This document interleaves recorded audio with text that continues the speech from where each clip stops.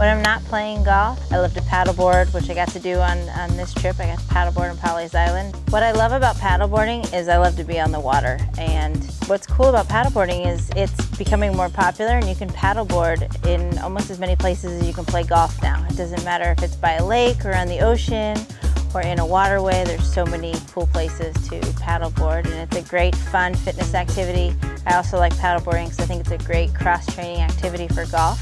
You're in a very similar golf position and doing a rotational activity, but more than anything, I like to be out on the water, and today was beautiful. We went paddling at Pawleys Island, and just to see the wildlife out there, and it's just really, really pretty.